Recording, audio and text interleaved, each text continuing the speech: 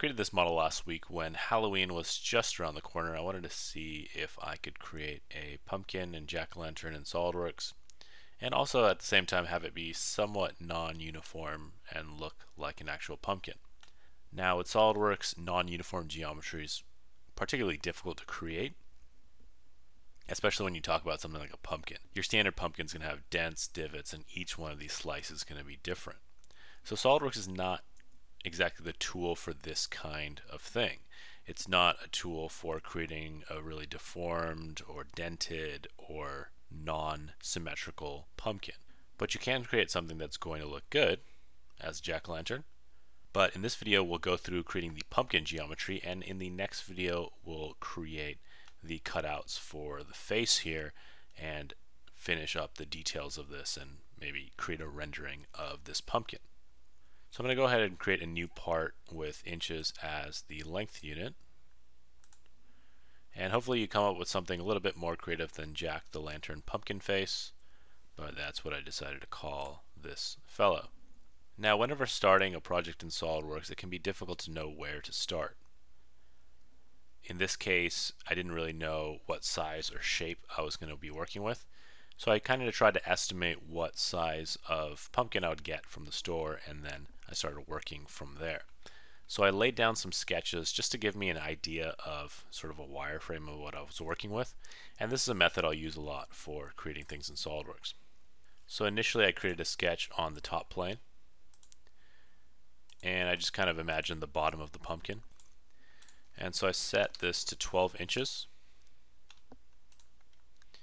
And then from here I know that the center of the pumpkin usually bulges out.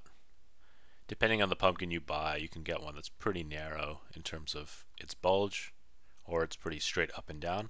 Or you could have one like I just showed that has a pretty large bulge in the middle and sits and has a narrower top and bottom. So I'm going to go ahead and create a new plane. I'll just hold down Control. I'll just choose out the top plane, hold down Control, and drag this up. And I want a plane offset by 5 inches. Now when I initially did this, I created one plane and then I created another because I wasn't sure what spacing I was going to use. But I ended up using the same 5-inch spacing, so I'm going to set this pattern for the plane, or the number of planes to create, as 2. So we don't have to go in this tool and create this twice. We can just create both planes in a single operation. Now for this middle plane, I decided that the width of this, or the diameter of this, would be 15 inches. And then just for reference, I converted over this sketch to the top plane. So if I just create a sketch on the top plane and use the convert entities, I can create that sketch. Now I didn't end up using this sketch to snap any geometry to it, except for this point, which we'll use for a revolve line.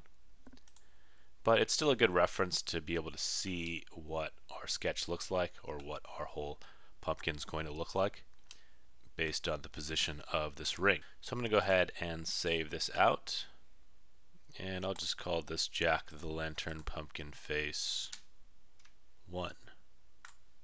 But you can call your pumpkin at home whatever you want. Now if I take a quick look at the original part, I started most of my geometry with a revolve, so I can take a quick look at that sketch and you can see the general shape of the sketch. So I'll go ahead and start drawing that out in the new part. And real quickly here, we're going to essentially just revolve this around, and then we're going to slice this into an individual slice and then circular pattern that around. And then we'll be modifying the initial slice to be able to get this sort of bulged look. You'll see when I create a circular pattern, it's just a uniform pattern after you split this up. But when you go back and modify the slice, then you get that bulge in the middle that makes this look a lot more like an actual pumpkin. So I'll go ahead and jump back in that initial part. Now we can go ahead and create the revolve. And so for that we'll need a sketch, and we can draw this out on either the front plane or the right plane, doesn't matter too much. I'll go ahead and grab that front plane and grab the line tool, and then I'm going to go ahead and snap a line from that top center point to this bottom center point, or to the origin, same thing. and then I can start sketching out the rest of my geometry. So for this I have a straight line come out. So for that top stem section I just have a straight line, and the rest of this is arcs. And initially when I created this I used 3-point arcs and I drew a bunch of arcs around. But what I found when recording this earlier was that if you place the 3-point arcs a little bit off and then add the tangent relations, a lot of times you'll get essentially a arc or an arc that circles out to try to form that tangent relation and moves your entire sketch. So with this I'm going to try to create these all using tangent arcs and one 3-point arc at the bottom. So I'm going to go ahead and draw this arc out, and then I'll draw another tangent arc down to here. And then I'm going to go ahead and add a point on this arc, and I'm going to snap this to this circle, and we're just going to add the pierce relation. And you can see that thing that I was talking about with the tangent relation also happens here when I choose pierce. I'm going to go ahead and undo this, and I'll try to move that there. And then now if I pierce this, I don't have an issue. And then for this bottom area, I'm going to go ahead and use a 3-point arc. And I just created this using a 3-point arc. There's a little bit of an internal radius there, and then I'm going to add a fillet right here to finish that off. But I'm going to go ahead and add a dimension here to the top. This is going to be 2 inches. And then this one here is going to be 4. And then this one we can kind of drag out to where we want. This radius here I had set to 10 inches. And then this one is going to sit kind of somewhere around here. And I'll go ahead and add a fillet, which was something like 4 inches, and just snap that on the bottom. And then on the top, I'm going to go ahead and drag this out a little bit until I feel like this is good. If I want, I could fix one of these points or some of these points if I don't want to have to worry about these moving. But I think that's about good, and you can always adjust these later. SolidWorks is parametric, feature history based, so we can go back and modify things later. Now, I say that, and that's kind of an obvious statement. SolidWorks is parametric, it's history based. But this specific model that I'm going to create can be updated very easily, and not all your SolidWorks models are going to be able to update necessarily that easily. So if you link things and you set things up properly, you can usually go back and make modifications. And that's very helpful for something like this pumpkin where, you know, we might get geometry that looks a little bit off and we want to make some modifications, but we want all of our features down the line to rebuild properly. So now that I have my arcs in place, basically if I create a revolve, I can get my underlying base geometry. Now when I create a revolve like this, I don't really like having the lines that come with sketch arcs. So basically we have a flat line there, and then an arc here, and these are all separate faces. So what I do within the sketch is use something called the fit spline tool. So if you go into the search box and choose commands and you search out fit spline, you can pull this up, and this will allow you to turn a series of lines and arcs into a spline. Now by default, a lot of times this closed spline option is chosen. You can go ahead and just uncheck that, and then you'll get a spline that fits those arcs and that line. And you can modify the tolerance on this if you want. This looks pretty good. You usually don't have to do anything with this tool. It's just basically converting your arcs over to a spline. So now we have that spline set. We can click OK, and you can see that we've lost all of those lines that split up the faces. So the next thing I'm going to do is create a plane for a slice. So I can create that off of the right plane or the front plane, doesn't matter too much here. If I go into view and choose temporary axes, I can use the center axis, or I might be able to use the center axis for creating a plane. I'm not sure. Let's go ahead and try this out. Choose a plane. The temporary axis, and then we want the at angle option. And I'm going to go ahead and set this to 15 degrees. And I'll go ahead and show the right plane as well so we know what we're cutting. So we're essentially going to use these planes to just create a slice of this. Now originally when I created this pumpkin, I just created that slice and then my circular pattern. But I decided I essentially wanted to split out some of the area on this for both the stem and the bottom portion on the pumpkin that is a little bit different than the rest of the orange part of the pumpkin. And for that I'm just talking about essentially what's on the bottom of the pumpkin, this shape here. I decided to create a hexagon to cut out both the top and the bottom so that I have more of a sort of flat geometry when I create the pattern of these slices. Otherwise you get more of a bumpy surface that follows the rest of these slices going all the way around, and that's a little bit harder to work with. So I'm going to go ahead and create a sketch on the top plane and then create a hex using the polygon tool, and we'll set the parameters to 6 sides, and we can go ahead and just drop this in on the origin, and then the orientation of this doesn't really matter. I ended up choosing a dimension of 3 inches, and I think that one I had to modify a few times. So if you're working on this at home, just remember your initial dimensions don't have to be your final dimensions. You can modify them as much as you want. So for this I created an extruded surface, and that extruded surface is just to be able to split this part up. Now before I go on, I'm going to go ahead and add a quick appearance to the entire part, and that one's just going to be orange. That way it looks a little bit more like a pumpkin as we're working. Now I notice that my extrusion doesn't go through the bottom of this, or the extruded surface, so I'm going to go ahead and add a direction 2. Doesn't matter how long, it just needs to go through the part so we can split it up. And if the axes or the planes get distracting, you can always turn these off. I'm going to turn off temporary axis there.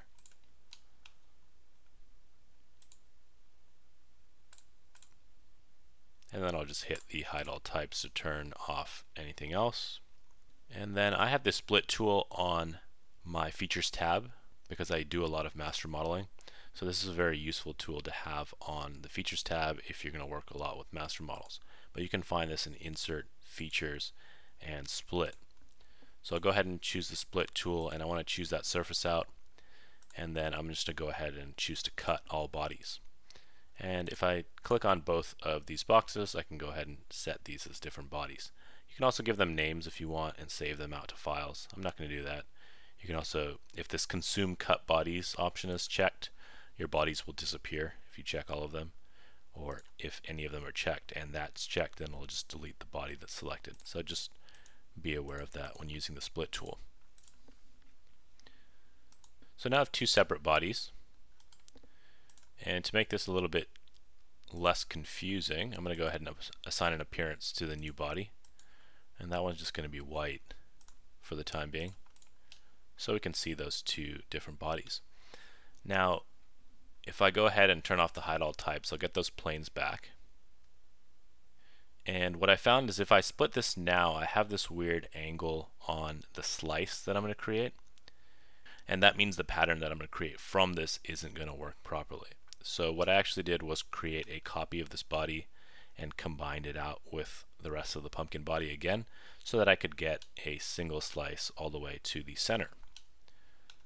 So we're going to do that using the Move Copy Bodies tool and the Combine tool. And once again, the Move Copy Bodies isn't on the Features tab normally, but I have it added as I use it a lot. So that one's Insert, Features, and Move Copy. And then Combine you can get from that pull down as well. You can also get Combine from the Solid Bodies folder. If you're selecting multiple bodies, you get this Combine option. So I'm going to go ahead and use Move Copy. I'll choose out this body, and then there's 2 options here at the bottom. You can either be in constraints, and if you're moving a new body or moving a body, you can create mates, or you can translate and rotate. And within translate and rotate, there's this copy option, In this case, we're just going to create one copy and click OK. And we're going to get a warning because we haven't moved the body at all. So it says neither a translation nor a rotation is specified. Do you want to proceed? In this case, yes, we want an exact copy of the body so that we can do this. Essentially just control click that new body and the original pumpkin body, go combine, choose the add option and click OK. So now if I hide out the stem portion of this, or the stem or whatever you want to call it, somewhat of a core I suppose, now we have this whole body. So now I'm going to go ahead and use the split tool again, and we'll just choose out these two planes, choose cut, and for this tool you don't have to click on all of these to create slices. You can just click on the slice that you want, and essentially what we're left with usually is a body for the slice and a body for the rest of what we sliced out. But in this case I think consume cut bodies is turned on, so I want to turn that off. And I have that. And then if I want here, I can just go ahead and delete out this body. And I'm going to go ahead and hide these planes out. So now I'm going to go ahead and create a circular pattern from this. And you might be wondering why I would split this and then create a circular pattern. Essentially what I do is I create the slice, create the pattern, and then I'll go back in the feature history and I'll modify the slice so that every time I modify the slice I can scroll down in the history and see what changes I've made to the entire part.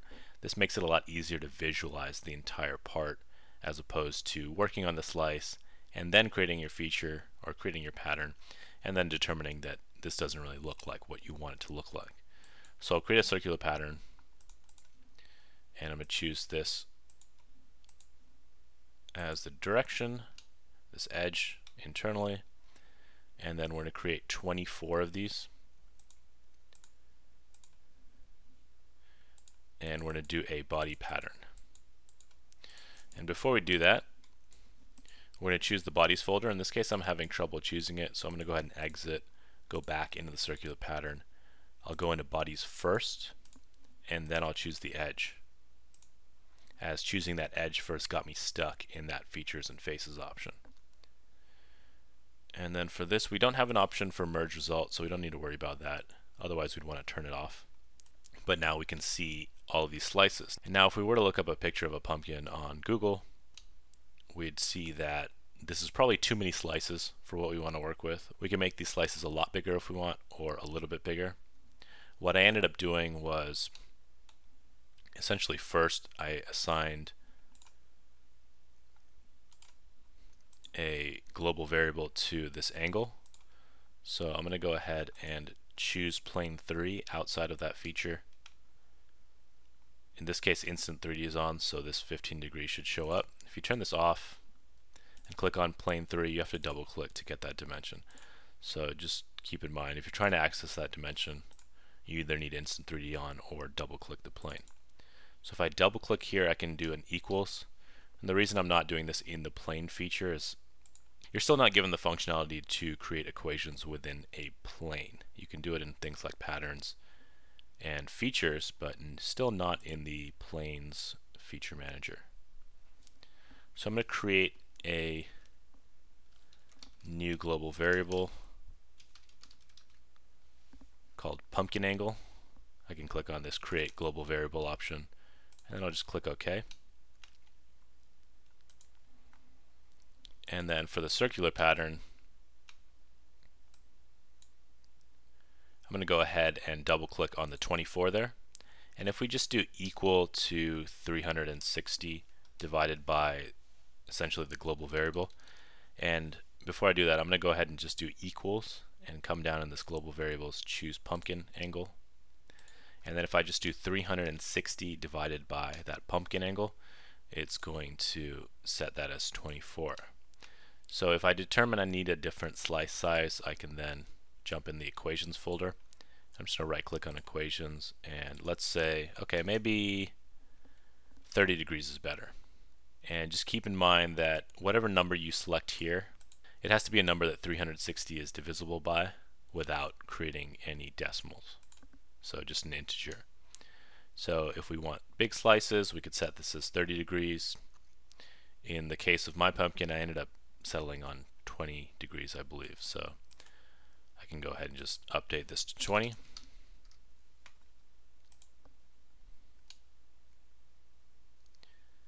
And the cool thing about this method, and I'll show this in a second, but I use the freeform surface tool to modify the initial slice, and it's not a tool I use very frequently, and it's not one I've actually taught in a video before. So we'll look at that tool, but the cool thing with that freeform tool is once I add that freeform, this will look a lot more like a proper pumpkin. But if I go back and modify this global variable, the freeform typically still rebuilds. So if I set this as 20 degrees right now and I go back, I like my geometry on this slice, but I want it to be bigger. The modification we're about to make usually still sticks with whatever change you make. So we're going to go ahead and go into the Surfaces tab and choose Freeform. And I'm not going to go into too much detail on this tool. I'll show you generally how it's used, and we'll make a few simple modifications using the tool. Now when I click on this face, I get an error. It says Freeform feature cannot be used with this face. It contains a degenerate point.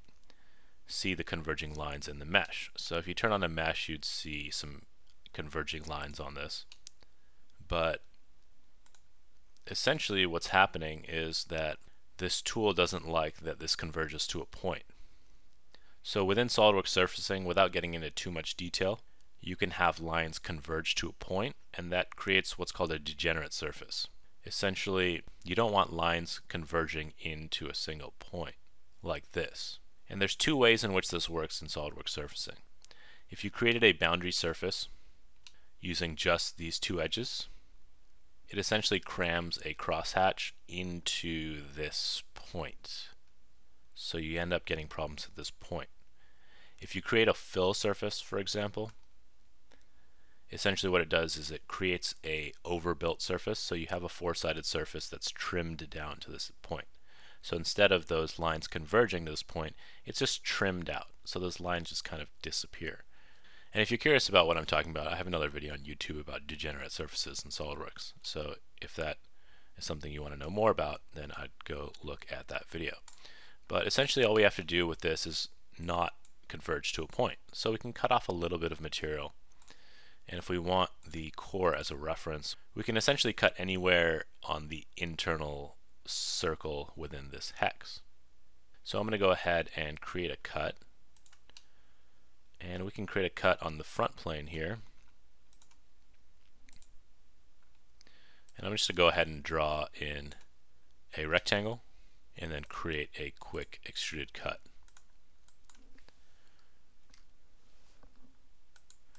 And this one doesn't need to be a very large cut. We can cut off, let's say, 0.2 inches. In the feature scope, we're going to go ahead and just select our slice and then click OK. And then now if I isolate this body, you can see we don't have that point anymore.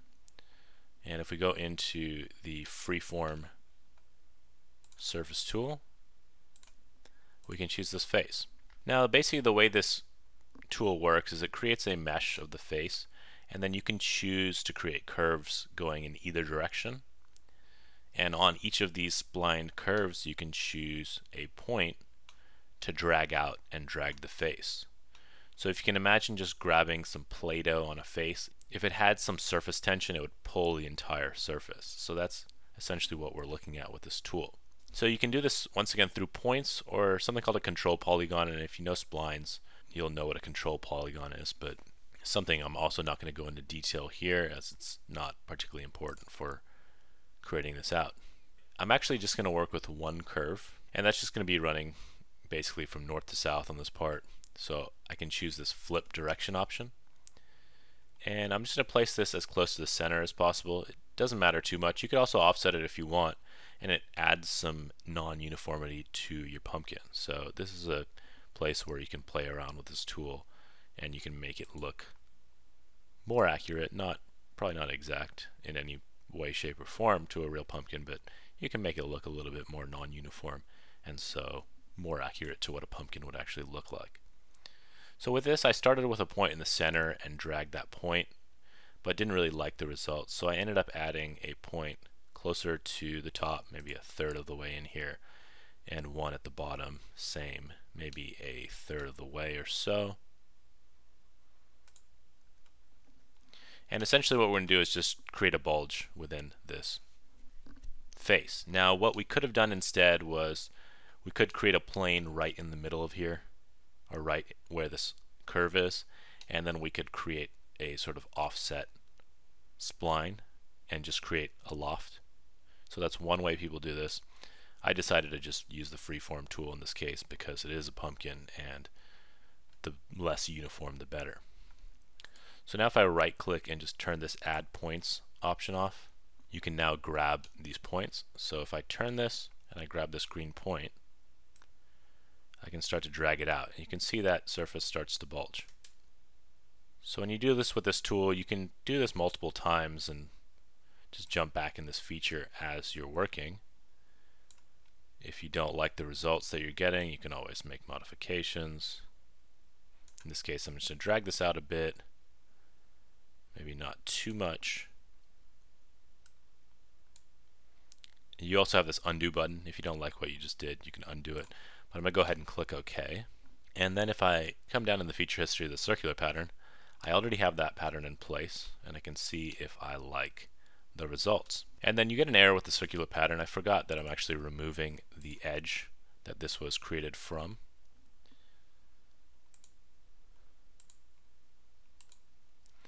So if I go into temporary axes, this would probably work. Looks like it doesn't.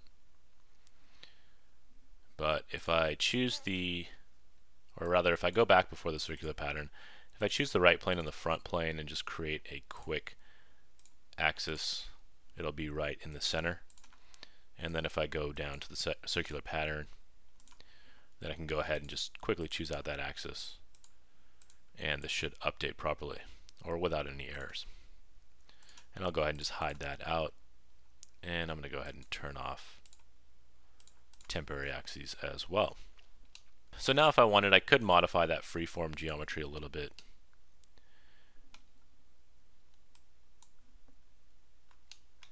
And to go back and modify the same curve, you click on the curve, and then you can always drag points here. I can drag this out some more if I want. Click OK, and I can see what that looks like here. So if I'm good with that, I can keep that as is. I also have the option of, if I want, I could always go back into that plane 3, edit the feature, and if I want this to be bigger, let's see if 24 degrees would work here, as it would create 15 slices. Or I could even go as far as making this 30 degrees or even bigger and changing that. Now when I changed this, this went back to exactly what I had before, and the reason for that is it's set by a global variable, so I actually have to modify this here in order to get this to stick. So we can try 24 out first, and then we could try out 30 if we wanted. I like 24. In the case of the original part that I showed you, it was 20 degrees, so we'll go ahead and stick with this 24 degrees and these 15 slices here. So the next thing I'm going to do here is I have all these pattern slices. Now that I have these slices, I don't need to modify them individually in terms of the bodies. I can have them all as bodies, and I can always modify these faces later individually if I wanted. If you really wanted some extra credit here, you would modify each one of these faces separately, but that would be fairly time consuming. And with the freeform tool, that might also mean a lot of rebuild time, because the freeform tool does take a little bit of extra time usually to rebuild. So I'm going to go ahead and select all of those and right click and say combine and add those together. And then the next thing I did with this was show the stem here, and I can't really see it here because it's underneath all of these slices. So essentially what I did was use the move face tool, and this tool just allows you to offset and translate and rotate faces. Once again, it's another tool that I added to the features tab. This one is insert face, I believe, and move. So I'm going to go ahead and select out this top face, and I offset this just by 0.05 inches, nothing crazy, in the Y, and did the same on the bottom. So once again, move face in the Y, and you'll see I have this offset option. When I tried to use offset for this, it didn't work. So I went ahead and used the translate option, and then this one is going to be negative 0.05. So essentially I just wanted this to show a little bit so I don't have to do any more work with those faces that were underneath this new moved face. So for creating the stem, I liked the bottom in terms of its sizing, but I thought the top was a little bit too big for a stem actually just coming directly off of this. So what I decided to do was just create draft on this body. And so if we just right click and isolate the body, and I'm already in isolate, so I'm going to go ahead and just right click, isolate that body, choose the top plane, and then I can go into the draft tool, and then I'm just going to select out these 6 faces here. And for this I just decided on 1.5 degrees of draft. Basically I created this with 1 degree of draft, and then modified the feature to 2 degrees and then dropped it back to 1.5 and decided that was about the right size for what I wanted to do. But you could always make this smaller or bigger depending on what you want there. Now in terms of geometry, basically what we have left is creating the stem. But before I created the stem, I wanted this to look like a actual jack-o'-lantern. So I decided to create a cut for where you'd be pulling out that stem area from the pumpkin. So I have that initial plane 2 that's on the top, and essentially I just created a plane off of that, offset by 1 inch, just so it's above the pumpkin. And then I created a sketch using the polygon tool, and I set this to be an octagon, and I just used this to cut out some of the pumpkin and split this into 2 bodies. So the dimensions here aren't too important. You could have a small cut, a big cut. I decided to go with this octagon because typically when I cut these out, I could make it more sides, but it just gets a little bit complicated. But typically when I cut these things out, the lines are pretty straight because I can't create a curve with a knife. So that's what we have here. And so with this, we're going to create an extruded surface to use as a splitting tool. And for this I went in something like 2 inches. I could probably go in a little bit more here, doesn't matter. But what I did was create 10 degrees of draft. So usually when you cut something like this, you have some angle going in. So we'll have some draft, 10 degrees let's say. And then I'm going to go ahead and just right click and isolate this body. And then I'm going to right click one of these bottom lines, say select loop. That selects the wrong things here. Let's try right click. It doesn't look like I have a good selection set for choosing these out automatically, so I'm just going to control and select all these lines. And what we're doing is creating a plane on the bottom, or creating a surface on the bottom to close this out.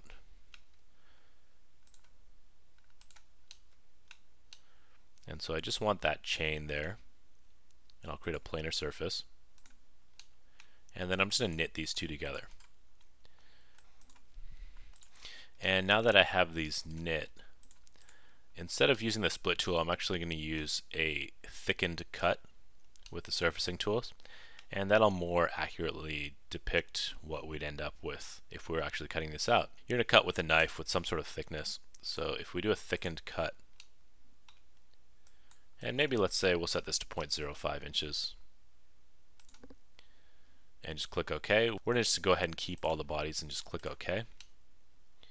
And you can see that gives us this nice little gap there that would probably be there. And now we have those separated bodies. And we've separated this into 4 bodies. We'll combine those out later in the next video. But for now, I'm just going to go ahead and finish this off with a stem. And I created the stem using a boundary feature. And essentially what we'll do is we'll create a curve that we want to draw this about, and then we'll create a boundary feature. Now originally I tried to create all kinds of guide curves or center curves, and I ended up with the feature just not working very well or not looking very good. So I ended up with a very simple boundary feature, or I ended up with 2 pretty simple boundary features that will give us the results that we're looking for. So I did this using a couple 3-point arcs. And so I'll draw out the first arc.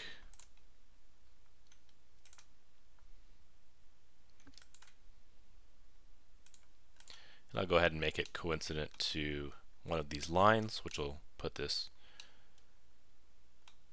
at the same level as those edges.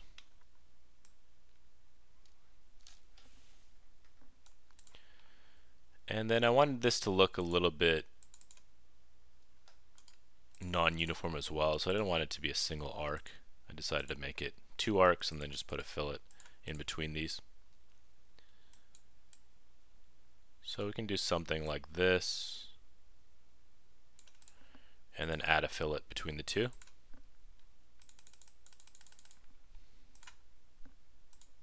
So that it has sort of a changing curve. So the stem will also look a little different than the other model. And I'm actually just remembering right now that this curve's not going to end up mattering because we don't end up using it as a center line. What ends up mattering is just this point here. And so I'm not going to worry about defining anything else in this sketch. The initial way I tried to create this was using a loft, using a center line parameter. But that didn't end up working. And I could get that to work here. Essentially, what we're going to do, if I went back and created a quick 3D sketch, we're going to use the 3D sketch here for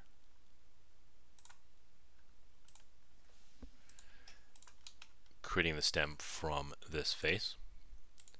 So basically all of these lines are not essentially in plane with each other, but we can use this for our boundary tool or for the loft tool. And if you did actually want to use a center line using the loft, you'd need something running across, I think, here that you could snap to. So because we don't have sketch geometry, or if you look at the other part, I didn't have sketch geometry to snap to, I wasn't able to use that center line parameter on the loft. But if I do use a loft, I think I would get uniform geometry. And I want my stem to be a little bit twisted so it looks a little bit more realistic. So essentially what we're going to do, I'm going to go ahead and use this plane to create another hexagon to loft to. And so what I did with that was I created a sketch and I just used an offset entities. So I'm going to go ahead and select this chain, use offset, and reverse this offset and put this on the inside. So let's say this may be a quarter, maybe a little bit larger. Let's say so this was something like 0.4 inches, maybe a little bit bigger. Let's say or rather a little bit smaller. And then once again, to go with the theme of non-uniformity, I actually went ahead and deleted the offset. And once you delete that offset, this removes any of those relations. So the only relations we had there before were the offset relations. So once we delete that, we can make this whatever sort of shape we want. So we can make this a little bit weird, and that'll give us more non-uniformity in this model. So I can do something like that. And then with that already selected, I can just jump in the boundary tool. And then I can choose this out. And I could have this twist here if I want. I didn't have this twist originally. So I'll go ahead and snap that as close to there as possible. And then for the sketch 9, I made this normal to profile. And then we can turn merge result off in this case. Essentially what you have here, if you look at a section view, is a big gap that you'd want to fill. So we'll want to fill this gap before combining these out. So next, let's go ahead and finish out the stem before we combine this out. So for this, I'm going to do a sketch on a plane coming off of this point. And for that, I'll just grab the plane tool, select that point and this arc, and that'll create a plane that is normal to this line. And then from here, I can create a uniform hex if I want. It doesn't matter too much. I'm going to create another sketch, and I can create a hex at that point. And I can maybe turn it a little bit. I could delete the symmetry if I want. In this case, I think I didn't delete the symmetry. as I had already rotated this, and this one's asymmetric, so we should get something that looks pretty good. So from here I'm going to go ahead and create another boundary. I'll choose out this face, and then I'll choose out this sketch. And with this I did a normal to profile and another normal to profile here. And then we can change the connection point so there's a little bit of twist, but not necessarily too much twist. As if we add too much twist, this is going to become really narrow in the center. I think you can modify some of these options and they might help, but in this case it doesn't look like if we had it turned that much that we could really balance the center out. That's typically what guide curves are for. So if we want to get something that's pretty close here but doesn't taper down too much, we can do that. And I'm going to go ahead and click OK for this. And that gives us a pretty good looking stem. If we wanted, we could change this a little bit. But I think I'm reasonably happy with the results there. Now if we wanted to actually follow closer to this curve, we could modify those normals. I could bring this up a bit if I want. We could bring this in or out a bit. And that would give us more of that initial geometry that we drew out. And then for this body, the way in which I combine this out is actually just using a move face for this. And I'm going to go ahead and offset this out. I think I ended up offsetting it out like an inch. And then I think I went ahead and combined these out. So I'm going to go ahead and hide this pumpkin, and I'll hide this out as well. So I think if we combine these three, or rather, these three bodies, this should look pretty good. And for these faces, if I just right click and say select tangency, I can select each one of these. And actually what I did next was I created fillets, and then if I then right click and say select tangency, it's really easy to select out all of these faces at once without selecting any of the pumpkin portion. So if I once again just go ahead and select out those edges, and I can set this fillet to whatever I want. If I want it to be large, I could do that. If I want it to be small, I could do that as well. I think I settled on something pretty small. And then once again, if I right click and say select tangency, I can select out this whole area. And then I can control select this face too if I want. On the other model, I did end up adding fillets to this front face too. So I'll go ahead and do that. Once again, right click, select tangency.